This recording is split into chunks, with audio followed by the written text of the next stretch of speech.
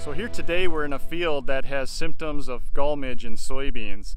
Let's go into the field and tell you exactly what to look for and how to scout for them. A common place where you'll find gall midge at a higher incidence is along field edges. I recommend going into these hot spots, picking out individual rows, and doing the push test.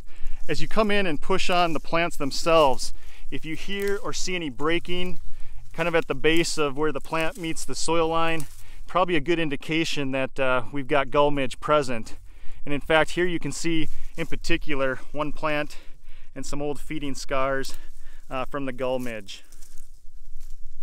Here we have a particular plant that after the push test broke over and cracked off. Upon closer inspection, you will see the rotting at the base of the stem, and if you look very closely, you'll see a orange to red larvae.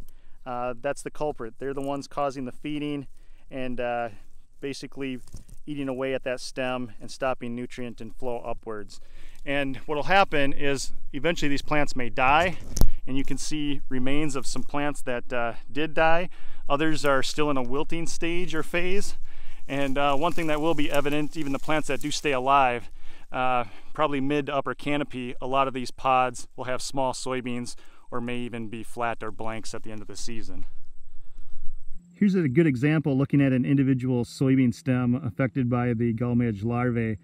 As the larvae are early in their development, they're probably white to maybe slight orange, and you can see a couple there towards the top that are a little older, a little larger in stage, and as they age they become brighter orange to almost red in color. That concludes this Pioneer Growing Point Agronomy video podcast. Visit our page on pioneer.com and follow us on Twitter and Facebook for more agronomy insights.